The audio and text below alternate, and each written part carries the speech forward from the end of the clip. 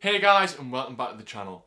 In today's video I'll be discussing how to improve your success rate when trading by using multiple time frame analysis, which is an incredibly important topic, so you don't want to miss this. I find most traders utilise multi-time frame Confluence wrong, so today we're going to look at how to do it the right way. So without further ado, let's get into today's video.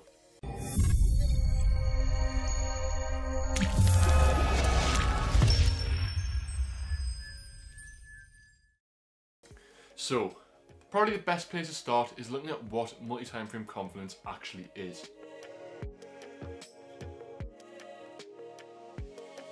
Multi-time frame Confluence is simply looking at multiple time frames and seeing if they all suggest the same bias. For example, if you looked at the 1 hour, 4 hour and daily chart and they all suggested a buy trade, this would be multi-time frame Confluence. If the 1 hour and daily suggested a buy trade but the 4 hour suggested a sell trade, this would not be a multi-time frame Confluence. The reason that we use multi-time frame Confluence is that in the majority of cases the longer term trend is dominant. Therefore, if you're seeing an uptrend in the longer term time frames, chances are your reversal of the downside seeing on the 1 minute time frame is going to be pretty short lived. In order to have multi-time frame Confluence, you want to assess high time frames and look for the dominant trend.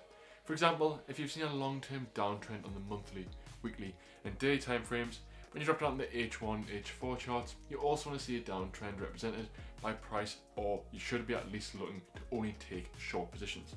A good example of the latter is when you're attempting to trade a counter trend line break. You're looking at shorting a market that appears to have just broken the counter trend uptrend, which is visible on the 1 hour chart. And you have a time frame Confluence as the asset is in a downtrend on the daily, weekly and monthly.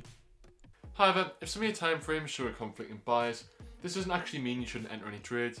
It means that you need to be aware that you're going against the longer term trend and you may be caught up by the dominant move. It's important to detail in your trading plan which time frames you'll consult when looking at the bigger picture of what price is doing. When using discretionary systems, I will always start looking at the charts with a top-down approach.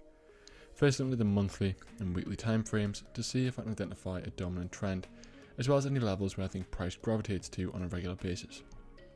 I'll then drop onto my daily time frame and do the same, drawing the daily trend and the daily levels, adjusting my weekly levels if I need to slightly improve the accuracy as well.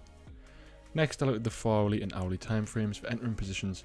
My general preferred setup of choice will involve a higher time frame Confluence that aligns with my lower time frame bias, which will allow me to enter the setup knowing that the dominant trend is supporting the other technicals of the trade. Of course, if backtesting a simple mechanical system, multi-time frame Confluence is often less of an issue.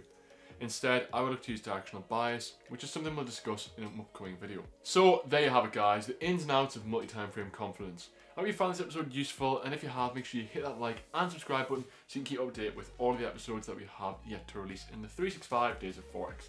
Cheers guys, now I'll see you in the next one.